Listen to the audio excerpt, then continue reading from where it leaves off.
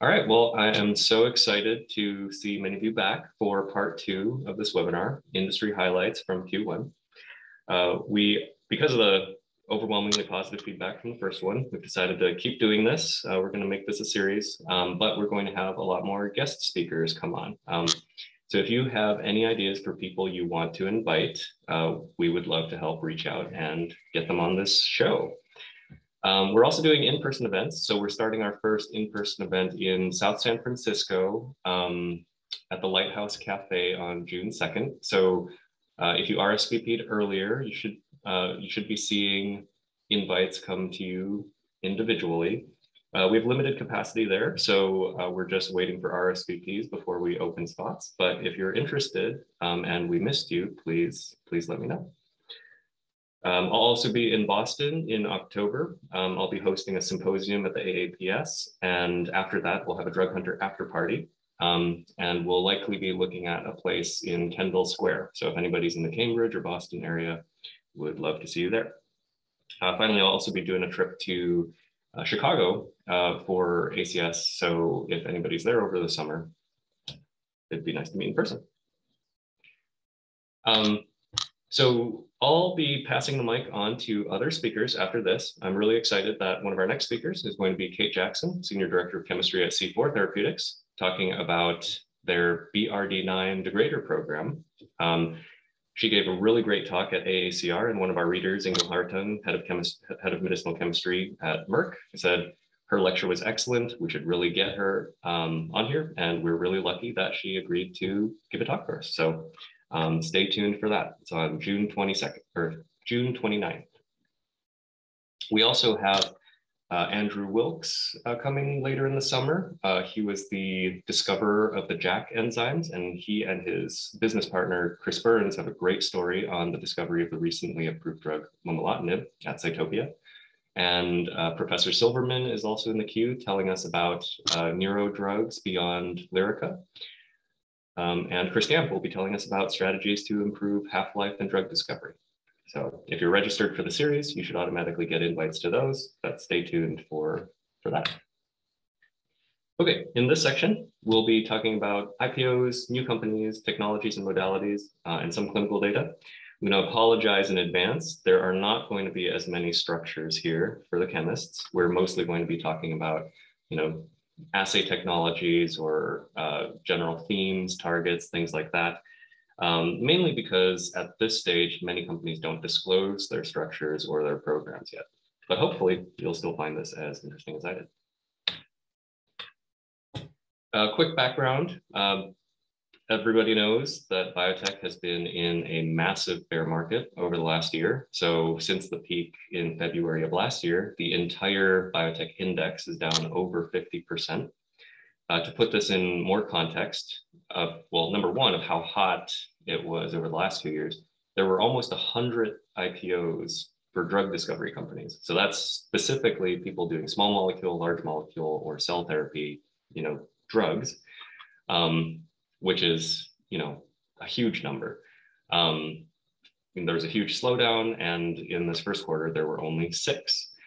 Of those 6, there were 4 with small molecule programs. And I'll just quickly run through these to give you a flavor of kind of what's coming public.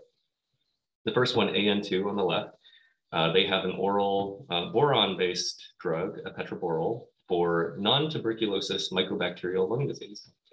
I thought it was interesting to see that actually one of the public companies and one of the higher valued companies actually is working on infectious diseases. But it's an interesting mechanism. So the molecule traps bacterial leucyl tRNA to the RNA synthetase in stopping protein production. And they have a nice name for this, the oxaboryl tRNA trapping mechanism, or OBORT. I thought that was cute. Some interesting history here is this molecule actually was an Anacor asset before Anacor was acquired by Pfizer. And so this was taken back by AN2, hence the name. I guess it's the revival of Anacor. And their CEO is the former head of drug discovery at Anacor. Nuvectis presented at AACR on their NXP 800 program. It was from a phenotypic screen against the HSF1 pathway. They also have a kinase inhibitor. Both of these programs were in-licensed from academia. So I thought that was kind of interesting. Syncor also is taking an in-licensed asset, except this one is from industry, from Roche. They have an oral aldosterone synthase inhibitor, which is selected for CYP11B2, sparing CYP11B1, which is involved in cortisol synthesis. The molecule appears to be safe in phase 1, and they're moving into hypertension. And with this former Roche molecule, they were able to raise $200 million in their IPO. So that's quite a valuable program. Vigil took Amgen's TREM2 programs after Amgen shut down neuroscience, unfortunately. TREM2 is this important signaling molecule for microglia. Microglia are white blood cells that they're the nurses for neurons. And so microglial dysfunction is involved in a lot of neurodegenerative diseases, including Alzheimer's. And so they're trying to find agonists to turn on TREM2 to help promote microglial health in these diseases. They have an agonist antibody, which I thought was interesting, but they also have a small molecule program looking for brain penetrant TREM2 agonists for Alzheimer's disease. One thing I should say about this is, the flavor of this, not to knock on any of these companies, but as you can see, almost all of these assets were in-licensed. And so it's not the most scientifically interesting cohort, but I think that just reflects the market where the really interesting, new technologies, the hot, sexy stuff, they were able to raise so much money in the private markets that they haven't needed to go public. And I think now many of those companies, as we'll see, are sort of sitting and waiting until the IPO window opens again. So speaking of big private raises, there were 3 in particular I thought were interesting scientifically. Septerna raised $100 million in their Series A, just launched in South San Francisco. Icon raised a whopping $500 million Series B from a group of a lot of investors, which is crazy. And they also recruited, former Merck head of R&D as their CEO. I think they have Ken Frazier on their board of directors, sort of a star-studded cast. Actually, my first boss in industry is a VP of chemistry there now, which I thought was cool. It's a small world. And finally, LifeMine is another company co-founded by Greg Verdeen. And they raised about $175 million in their Series C. Septerna is targeting GPCRs. And this is interesting because GPCRs are a very old target class, considered highly druggable. But what's not appreciated is actually of all the universe of GPCRs, only a fraction of them have been drugged. Additionally, with GPCRs, there's been a lot more nuanced understanding of the biology of GPCR signaling, where it's known that GPCRs can signal and have different activities depending on whether they signal through their G proteins or through arrestins. And so in the last couple of years, there was a lot of interest in trying to find biased agonists, for example. So with the mu opioid receptor, people were trying to figure out, can you, selectively make it so that you only signal through the mu opioid receptors arrestin pathway to prevent, the side effects or addiction phenomenon of opioid drugs.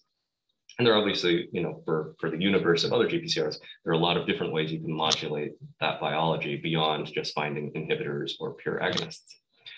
The technical sort of innovations here are really cool. So Septerna was co-founded by Robert Lefkowitz, Nobel Prize winner at Stanford. And one of the developments in this area is people have been able to isolate individual GPCRs in ternary complexes in these lipid nanodiscs. So you get a single GPCR in sort of a little lipid bubble that's wrapped around like a tostada with a protein wrapper. And by isolating these things, you can now characterize them by cryo-EM structurally, or screen them using tools like DELT. One of the big challenges with GPCRs has always been isolating them biochemically because they're membrane proteins, really hard to get, pure and in a relevant form. And so, this innovation could enable not just new screening mechanisms and, new structural insights, but also allow people to screen specifically for, different activities on GPCRs. So I think we'll see a lot of interesting biology come out of this space. It will take time, but it's a company to watch. Icon is taking a couple cool technologies and putting them together. One is super resolution microscopy, which also won a Nobel Prize recently. Eric Betzig, one of the Nobel Prize winners in chemistry, or maybe it was physics, now I can't remember. But he is one of the co-founders of this company. And if you haven't gone and Googled super resolution microscopy or looked at some of these videos, it is crazy the kind of images that they're able to generate. You can see individual nerves with like the skeletons of the nerves and how things are moving along. If you check out Xiaowei Zhuang's storm images, her lab's at Harvard, it's beautiful and it's really mind-blowing. You should go check it out. They're combining this with another sort of hot technology in the last couple of years, single particle tracking, where also using new imaging and processing techniques, you can follow, dye-labeled individual proteins in a cell. So you can see how, receptors, aggregate on different organelles, where they're going. And so by combining these two things, you can get, higher resolution into what exactly is going on in a cell when you apply a drug or do some sort of genetic manipulation or something like that. Right now, in the way we do a lot of, PD or, the way we do assays is kind of you grind up all the cells and then you just sort of see what level of expression there is. This can let you see changes where maybe the total protein, expression or something like that isn't changing, but you can see changes in the distribution of targets, things like that. They've been able to make this high throughput, so they can do high throughput screening with super resolution single particle tracking. And so again, this is a platform that I think we'll see a lot of interesting new biology come out of. It'll probably take time to find drugs, since they're going to have to look through a lot of different mechanisms, but it's definitely a place to watch for new publications. Finally, LifeMine. They are working on, there's not a lot disclosed about them, but they're working in the theme of fungal natural product-based drug discovery. This is pretty interesting because molecular glues, molecules that stick more than one protein together to exert some function, have been super, super interesting recently, both for degradation and inhibition. And a lot of the initial glues like rapamycin were derived from natural products that are either fungal derived or bacterial natural products that act on fungal proteins that turned out to also act on human proteins. So their pitch is, well, if you can find a really high throughput way to screen for fungal natural products that act on fungi, you might be able to find human targets and molecules that are starting points for modulating human proteins that are difficult to drug otherwise. This glue-based strategy is really great for targeting PPIs, right, where there's not a great surface for one molecule to bind, but if you can bring two proteins together, and then you could potentially find some interesting new chemical matter.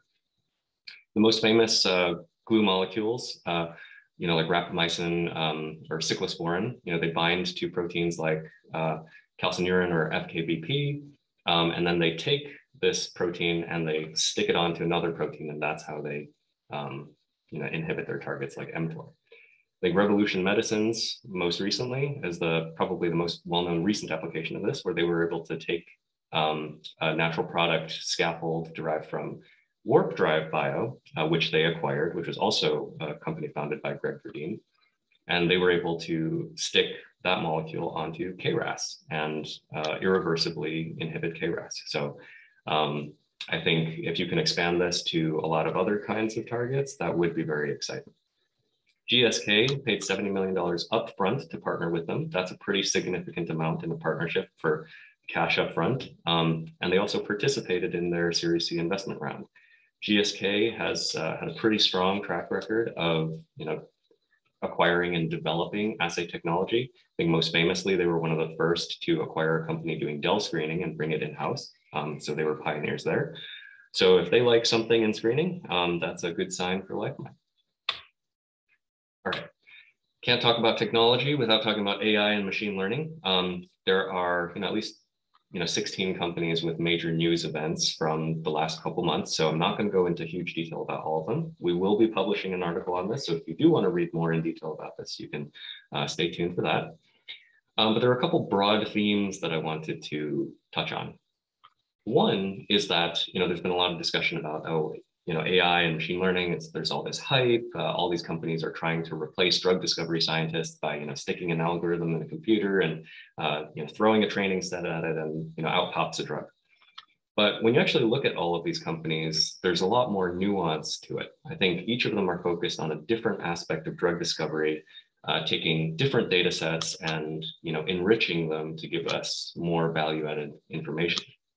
Some of them are trying to do drug discovery and trying to, do medicinal chemistry with generative design and things like that.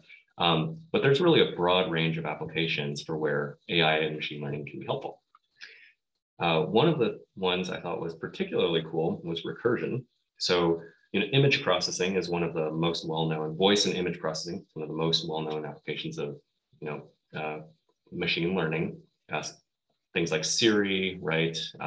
Google Images, Tesla, all of these sort of image or voice recognition things use this. And so, what they're doing is applying this to phenotype mapping.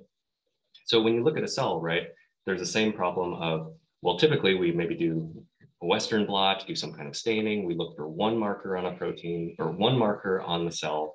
And that's how we decide if a cell is, a T cell or a B cell or something like that. If you worked in immunology or immuno-oncology or something like that, now that cells are much more diverse than CD4 positive or Th17 cells, right? You can have exhausted T cells. You can have exhausted fibroblasts. You can have all sorts of different cells that are all kind of the same lineage, but have different behaviors or activities or things like that.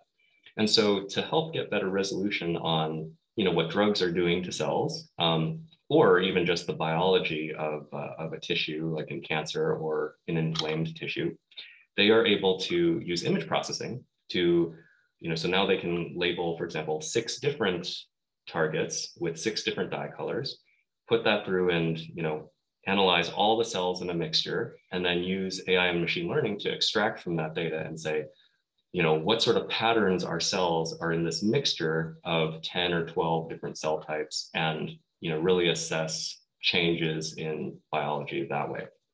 So again, in the theme of the previous companies as well, I think this is going to help bring new insights into biology, for new targets that we can drug, or at least find better places where we can put existing drugs where we might not fully appreciate the biology right now.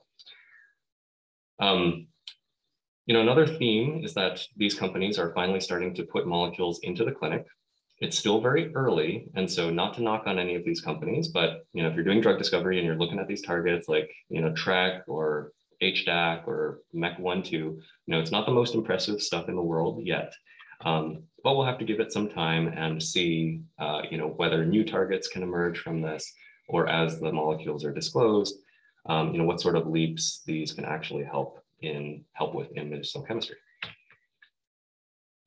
I won't go through this in detail, but again, if you want to know more about all these other companies, they're all doing different stuff. We'll have an article on that shortly. Finally, I'm going to take a contrarian opinion here. I think people have all been saying, oh, AI machine learning, it's a bubble, it's crazy, there's so much money going into it. And that might be the impression that you get from reading the news, like Endpoints or Stat or whatever, where they sort of hype up these total deal values. But if you look at the deals, actually, of the $17 billion in total deal volume last year, only $540 million of that was upfront. Now, we just saw one company, Icon, raise basically that amount in a single financing round. And so pharma is not actually putting that much cash into these things. A lot of these are milestone based, pegged to, well, can you actually find a drug using AI and machine learning? So $3.3 billion were invested into AI and machine learning companies. And so that's also not a crazy number, right? So if pharma is paying up, $500 million in a year for partnership activities, this is like a 6x revenue multiple. So, it's not like the 100x or 200x revenue multiples you sometimes see in software startups. So I think, I think this area is interesting. I think there's good reason to be excited about it. I don't think it's been super crazy, even though it's been in the news a lot. And I think there will be interesting stuff to come out of this. Now, one frustration, though, is I really hope that the AI geniuses at Apple or Google can figure out how to transcribe Drug Hunter, because every time I do a transcript of one of these webinars from my notes, or if I text somebody, Drug Hunter gets transcribed into something crazy. I've seen Drunk Hunter, Dragon Hunter. I don't even know how, I mean, do I pronounce drug funny or something? Anyway, I hope somebody can fix that soon. All right, for startups, there were, again, I won't talk about all of these in detail. One modality that's, again, been trending is molecular glues. Ambigon, I thought, was particularly interesting. It came out of a partnership with Michelle Arkin's lab and her collaborators. What they found is 1433 is the scaffolding protein that brings, it's an anchor for different proteins to interact with each other. Most famously, I think it's involved in RAF dimer formation, where two RAF molecules will sit on 1433 together and do their signaling once they're both bound in this complex. The 1433 is an adapter protein, so it interacts with, right now, at least 3,000 interaction partners have been characterized. So, the idea here is, well, if you could use this as a platform for molecular glues, if you can find something that binds to 1433 and other partners, you could potentially have starting points for thousands of different targets. Obviously, it's not that straightforward. You still have to find the molecules that do this. But the exciting development is that the Arkin lab with their collaborators through fragment-based screening, also using tethering, which was also the strategy used to find KRAS starting points. They were able to find some hits that appear to glue molecules to 1433. Their most advanced program is still in hit to lead, so they still need to optimize these. It's not clear that these are going to be, drug-like molecules yet, but this is definitely an area to watch. Another theme among modalities in companies getting financing are targeting non-protein targets. So RNA targeting drugs, DNA targeting drugs, and even tRNA drugs.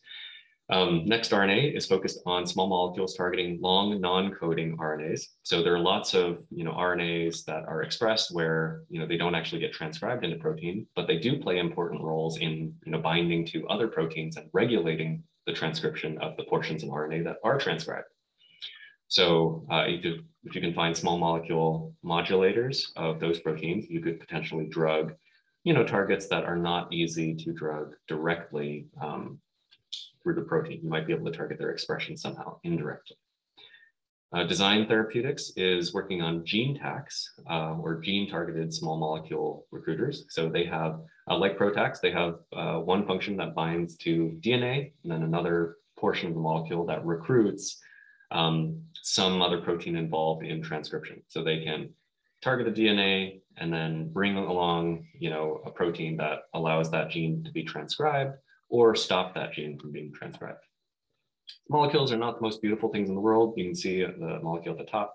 They've got these polyheterocyclic polyamides that are not going to be great for getting into cells, or for other properties. But they do have an IV clinical candidate in phase 1 for Friedreich ataxia. So we'll have to keep a close eye on those. tRNA drugs, I thought this was pretty cool. So a lot of genetic diseases are caused by premature stop codons. So you normally have a protein that's supposed to get transcribed with some point mutations. Instead of coding the correct amino acid, it switches into an early stop codon. And so when you're transcribing this protein, it hits that stop, and then you have a dysfunctional protein. What they're trying to do is take tRNA and engineer it so that it can bind to these stop codons and insert a correct codon instead. Now, probably 10, 20 years ago, I would have said, oh, this sounds like science fiction. How are you going to get tRNA, into the nucleus and actually do this stuff? But now with all these new drugs like risdiplam, where even a small molecule can influence splicing selectively, such that an SMN misfolded protein that you can get enough of healthy transcript there. I mean, now I'll believe almost anything. So I'm really excited to see if proof of concept can be achieved there. Other modalities, so cell therapies, everybody's heard of CAR Ts, right? You're engineering T cells to attack cancer cells or something like that. Well, new trend is engineering cells as protein factories.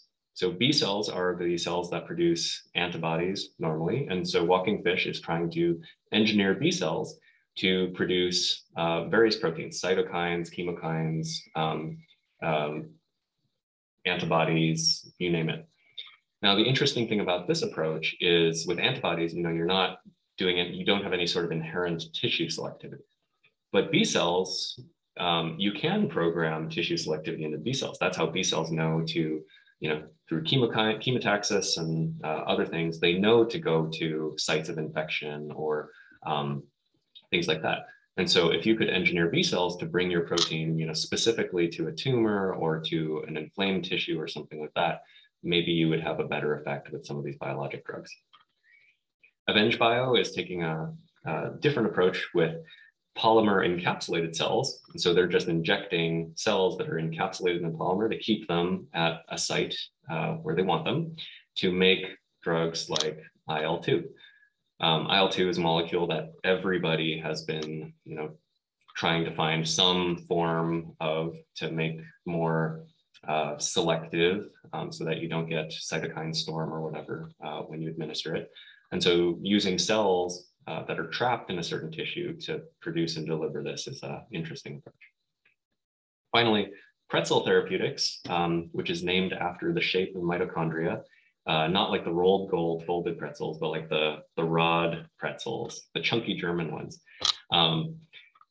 They are focused on treating mitochondrial diseases by targeting mitochondrial DNA.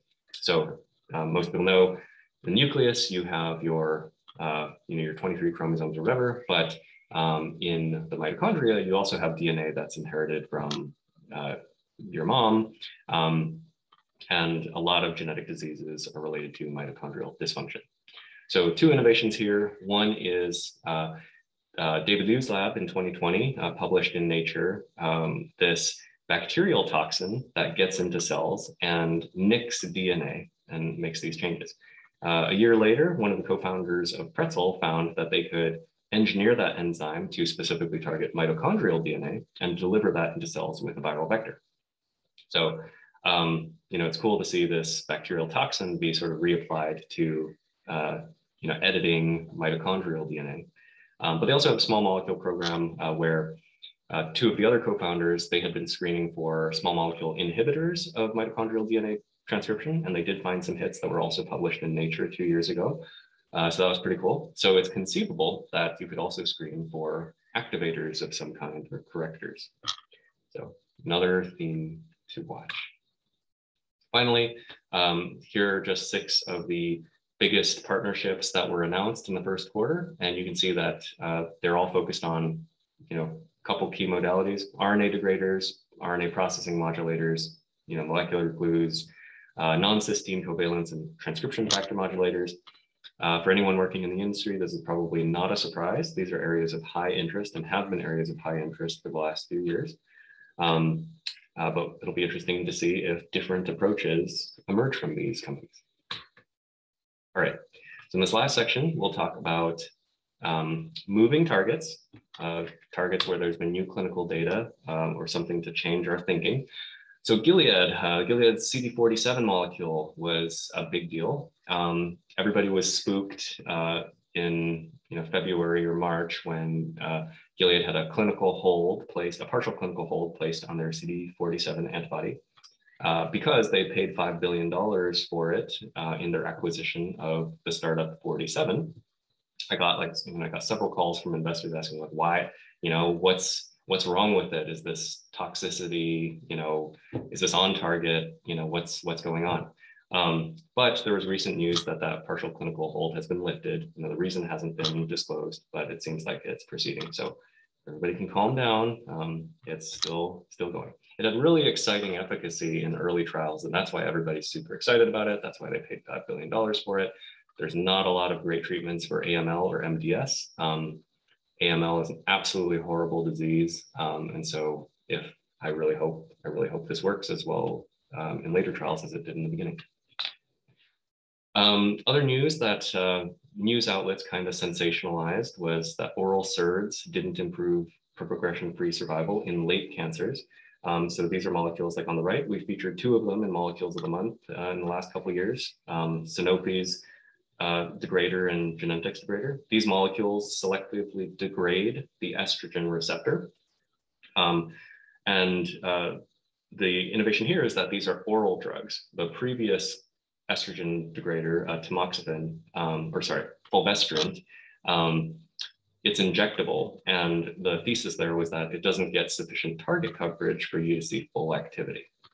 And so this doesn't appear to be playing out in these late stage cancers in ER positive metastatic breast cancer. They don't appear to be improving survival over standard care. But another angle for these that I think is the big opportunity is in the adjuvant setting when the breast cancer is not as serious, but you're trying to prevent it from relapsing. Safety and tolerability and convenience is really an issue because those breast cancer patients, they want to get on with their lives. They don't want to be taking injections and having worrying about things all the time. And so the adjuvant and first line trials for these drugs are still going on. If they work there, these are still potential blockbusters. So I think we need to keep watching this space. Finally, TIGIT, there was big news in the first quarter that it didn't improve progression-free survival in small cell lung cancer. This spooked people because TIGIT was supposed to be the next cancer immunotherapy or checkpoint mechanism to be approved for cancer immunotherapy. But small cell lung cancer has always been kind of a high bar for immunotherapy. You don't see as good responses even with PD-1 in this group. So it wasn't too surprising that you didn't see an effect in this group. Now, bigger news is in the last 2 days, Genentech announced that their phase 3 in non-small cell lung cancer also didn't improve survival. And that's a big deal because, non-small cell lung cancer is kind of, the bread and butter of where PD-1 does work. And so failing there is not a great sign for the mechanism. Hey, Dennis, I think it's time for a poll. Oh, thank you. I forgot. Okay, great. Do I need to switch that on my end? Nope, Spencer's going to do it. Okay, cool. All right, sorry, I totally skipped through that. So we were talking about modalities in the last section. I was supposed to ask a poll for all of you to tell us what you're most excited about. So Spencer will go ahead and turn that on, and I think you can vote using your Zoom panel. Okay, there's pop-up. Okay, so which of the following areas are you most excited about? Targeted protein degradation, targeting RNA and DNA, AI and machine learning in drug discovery, or molecular glues? Can you see how many responses are coming in, Spencer? Or is there any way to? Yeah, we can see that when everybody answers the poll, we'll be able to have those analytics. We are not allowed to vote as the host and panelists, though.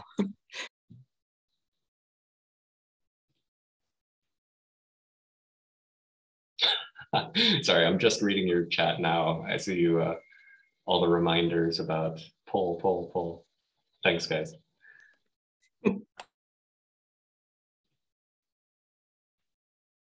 Kevin says he can't see the poll. Can anybody see the poll in the chat? Yeah, we've had about 76% of people vote. So I'm not sure why Kevin can't see it, but most of the people have voted. I can tell you what the results are right now if you'd like to hear what they are. Okay, sure. Yeah, how do you switch on the results? Can you do that on your end? I can see them on my side because I'm the host. I don't know if you can see them, but I can read them off. We have about 33% of people who voted for targeting RNA and DNA, 28% of people for AI, ML, and drug discovery, 23% for target protein degradation, and then 15% for molecular glues. And I can put them in the chat. Awesome. Interesting. Well, I would have voted for molecular glues, so I guess I'm the loser here. But yeah, these are very exciting areas. Yeah, we should all stay tuned for what's coming next. Okay, I'm still sharing my screen, right? You are. Okay. All right, is my presentation continuing now? Okay. All right, last two slides, or last couple slides, sorry. Moving targets in immunology. Alumis's TYK2 inhibitor is going into phase 1 for psoriasis. Alumis is renamed from Esker Therapeutics. They were trying to have a best-in-class allosteric TYK2 inhibitor. And so far as we know, the structure is related to BMS's phase 3 molecule, deucravacitinib. I think the industry is pretty convinced that deucravacitinib is not only going to get approved, but is going to be a huge blockbuster because it's safer. It's as efficacious as many biologics, but is safer than JAK inhibitors for inflammatory diseases. So the interesting backstory here is Nimbus had the front runner, allosteric TYK2 molecule after deucravacitinib. But Nimbus had a partnership with Celgene. And as everybody knows, BMS acquired Celgene for other reasons. And so once they acquired Celgene, BMS really had no incentive to develop Nimbus's molecule because they already had, this leader in phase 3. So this was in the news last year. Nimbus sued BMS saying this was, an anti-competitive, monopolistic, et cetera. They recently dropped their lawsuit. But this has created an opening for another best-in-class allosteric inhibitor to catch up. And so Esker or Alumis has raised a lot of money to develop this. And it seems like if they can be quick, there might be an opportunity there. Ventus closed a $140 million Series C to focus on a virtual screening platform called Resolve. Their pipeline projects are focused on NLRP3. They have preclinical molecules that are either peripherally restricted NLRP3 inhibitors for inflammation, liver, or kidney diseases, and they have a brain penetrant program for Alzheimer's disease and Parkinson's disease. So it's an interest, NLRP3, that whole pathway has been a hot area of interest. So it's interesting to see them continuing to develop this, but also this technology platform in the future. KIT, so Third Harmonic Bio raised over $100 million to develop a KIT molecule. I thought this was interesting because most people know KIT from oncology. I think imatinib, one of the serendipitous targets that it hit in addition to BCR-ABL was c-KIT. And so I want to say its c-KIT activity was really important for its approval, its second approval in GIST, these gastrointestinal tumors. But outside of oncology, KIT hasn't really been explored too much with small molecules. In inflammation, right, there's a much higher bar for safety than in oncology. And so taking a kinase inhibitor into different indications there is challenging. But what they're doing is taking a more selective KIT inhibitor into mast cell-driven inflammatory diseases because KIT is kind of this master signaling molecule driving mast cells.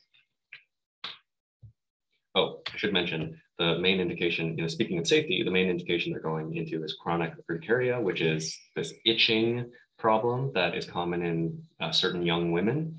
And, that's an especially high bar for safety because, itching is, this indication is really awful and insufferable. But obviously, if you're a young woman and you may become pregnant in the next couple of years, right, you definitely, if you're taking a kinase inhibitor, you definitely want it to be safe. So interesting play there. Finally, in CV, aficamten is moving into phase 3. This is Cytokinetics cardiac myosin inhibitor. It's dosed 5, 10, or 15 mg orally once daily. And it is second after mavacamten, which was the molecule acquired by BMS for $13 billion from Myocardia, another San Francisco or Bay Area company.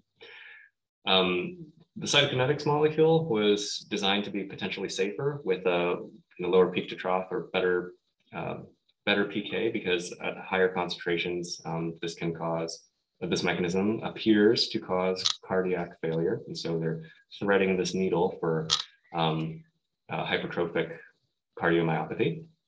What I thought was interesting about this was both cytokinetics and myocardia had James Spudek, a professor at Stanford, as a co-founder. So his two companies are competing against each other. It's always great for patients. Last two programs are for pain. Atogepant had a positive readout in phase 3. It prevents migraine, so it can be used for prevention, not just acute treatment of migraine. This is huge for migraine patients because it's, nobody wants to have migraines. And if you can take a pill safely that, prevents these really horrible heart headaches, that would be awesome. For the last couple of years, CGRP had been a target mainly for biologics. People had injectable antibodies against CGRP to stop these really painful acute migraines. But obviously for treating headaches, you don't want to take an injection, you want an oral molecule. So Biohaven's Nurtec was the first that was approved specifically for treatment of acute migraine. And that was also in the news recently because Pfizer just bought Biohaven for over $10 billion or something like that. I mean, this is going to be CGRP is a huge franchise. But ZAPV molecule could become best in class, and effectively by enabling prevention of migraine could potentially make these biologics obsolete. So this is a huge win for small molecules after decades of development. I have to emphasize how high of a bar this was for medicinal chemistry. I mean, if you look at that molecule on the right, this doesn't look, it's got like 7-8 rings. It does not look like a drug that was easy to make orally, once daily, and safe. And safe is the key word here because what stopped early molecules like Merck's clinical candidates were unexpected liver tox. So, obviously to treat pain, which is a high bar for safety, and to give it chronically for prevention, you need a really, really high quality molecule. So this appears to be checking all the boxes. Finally, most recently, Vertex had a positive proof of concept trial in phase 2 for acute pain. Basically, it was based on a subjective score after surgeries. They have a NaV 1.8 inhibitor that appears to show efficacy orally here. And this is really exciting because NaV 1.7 and other sodium channel inhibitors had been explored for pain, but NaV 1.7 was this huge disappointment because nobody could see efficacy, even though it was so genetically validated. This is kind of bringing interest back into this space because they do seem to be seeing efficacy in a different population. So they seem to be bringing this forward. The structure has not been disclosed, but it's likely related to their previous prodrug, whose structure is on the bottom right. All right, how are we on time? Okay. So hopefully you found this helpful, even though there weren't too many structures. If you enjoyed this, you should consider asking your company to sign up for a premium subscription. We cover a lot more than what you see on the free version. So for Molecules of the Month, for example, we put out monthly slide decks where we go through deep dives of the industry context for each molecule, why they're important, if there's any clinical data, how the hits were found, etc. We have site searchable case studies. We do this for drug approvals as well. Every month with the new drug approvals, we explain why they're important. We explain, how they were found. We do annual reviews by indication. We're now covering new things like IPOs, M&A, why these IPOs are important, the science behind these companies, all the things that you will not get from journals, that you will not find in news outlets. We explain events. Why did GSK acquire this JAK inhibitor?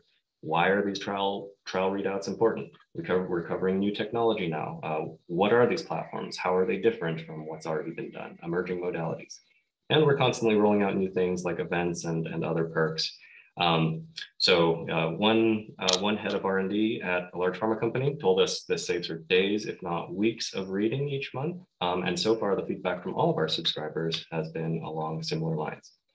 These are just some snapshots of single slides from these slide decks that we put out. You can't read them on these slides, but it's just to give you a feel for the depth of information that we go into. These are not just summaries of papers. These are full literature and industry reviews on clinical trials, news, everything that you sort of need to know in a couple minutes over coffee. Because we just launched Premium a few months ago, we had been promoting a discounted first-year price where you can get pretty much everybody on your team for 5 or more people for $29 per month per person. Because we've rolled out so many new features, including this industry coverage, we are going to be discontinuing this launch price soon. So if you think your team or company might be interested in this, please get in touch with us.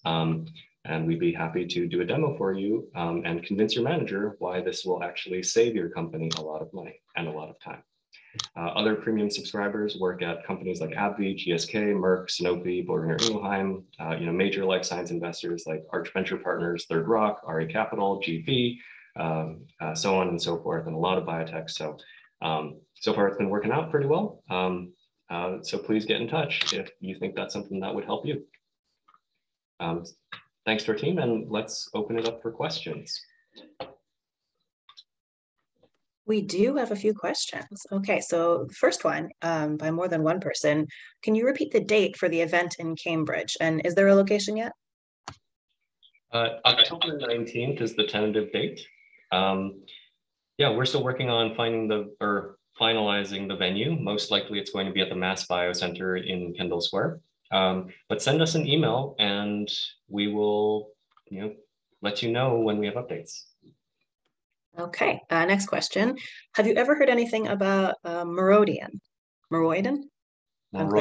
Doesn't ring a bell. Okay, well, that's a short answer.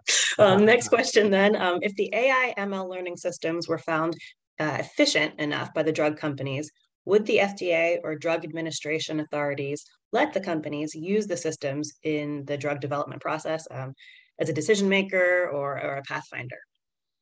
I'm sure they would, just like any other statistical process, right? I think it just has to be validated with data. The FDA has actually been really open about, for example, PK/PD modeling or PBPK modeling for predicting human PK, with different molecules and things like that. So, I'm sure it won't be easy, but the FDA is actually a very progressive government body. I'm biased, but I want to say the FDA is probably the most innovative and progressive government body that we have in the United States. Not that it's ever easy to do things in regulatory affairs, but I'm optimistic that we'll see more of that in the next couple of years. Great. Okay, another question. In drug discovery, what would you say is the most important factor and why? A, determining the mechanisms in the disease state that can be inhibited or manipulated, or B, synthesizing and extracting the ligands to be used as drugs? Yeah, easy answer there. Disease mechanisms, biology. It all starts with biology and what these drugs actually do. There's lots of good compounds that haven't progressed and never will progress just because the biology doesn't play out. So there you go. Okay, the appetite for funding of new creative science seems to be at an all-time high. What are your thoughts? Is it too much, too little, just right? I think it's exciting. I think we go through these cycles, right, where there's a ton of investor enthusiasm and then there's not a lot of enthusiasm. I think COVID was kind of this white swan for the industry where everybody panicked and they were like, oh God, where do we put our money? Healthcare, and so you had this kind of big balloon inflate. And now that's just unwinding. But I think fundamentally the innovations and the value creation is there. Healthcare right now is this, it's 17% or more, I think 20% or more of the US economy. It's like a multi-trillion dollar effort. And I think, new drug discovery technologies are a great way to save society money because, people complain about how much drugs cost, for example. But have you looked at a hospital bill for a surgery? I mean, if you can prevent one surgery, right, with a drug, that's saving society a ton of money. So yeah, I think there are still tons of ways that we can save society money with new innovations. And given the size of the healthcare problem, I don't see that changing. Okay. And the last question is, did you hear about Watson IBM predicted therapies that were dangerous, not effective, and incorrect? And if so, thoughts? I don't remember if this was IBM. Don't quote me on this, but I thought, wasn't there like a news story that IBM, like it was kind of a Wizard of Oz thing where it didn't really work, but it was mostly marketing. I could be wrong. I mean, somebody who specializes in AI and machine learning in the audience can probably give a more informed answer than me, but yeah. Any other questions? Feel free to put them in the chat or the Q&A box. We have a comment that Lefkowitz is at Duke. I believe that was a reference. Yeah, sorry about that. Yeah, I misspoke. I went to Stanford and I was a Stanford chemistry graduate, so I was thinking Brian Kabilka when I said Lefkowitz. I was also thinking about what's his name, James Spudik. So I got those mixed up. Thank you. Okay, one more question. Can medicinal chemists take part in determining mechanisms of action of disease states, or is it limited to other professionals? And if so, can you name those professionals? Oh, absolutely. I mean, medicinal chemists should always be, okay. One thing I should say is, the reason why the site is called Drug Hunter is because a drug hunter can be anybody, right? It can be a medicinal chemist, it can be a process chemist, it could be a biologist, it could be a doctor, it could be a business person, right? I think what a drug hunter does is they try to take things that have effects on biology and make them useful for humans. So if you're in any role, whether it's pharmacology or chemistry or, computational biology, you can call yourself a drug hunter if you're trying to figure out how to make a drug useful in humans. One of the things I, could talk for days about, and we have several articles on this. Kim Heward has a great interview on this called "Don't Work on Things That Don't Work." Every person on the project team should be thinking about these problems and contributing to them. If you're the chemist, if you want to grow in your career or have more of an impact on drug discovery, you have to be thinking about how can you use your expertise to help the team solve the big questions, which are, number one, is this target a target we should be working on? And two, how will we know? Great answer. Okay. I think that's about it. Cool.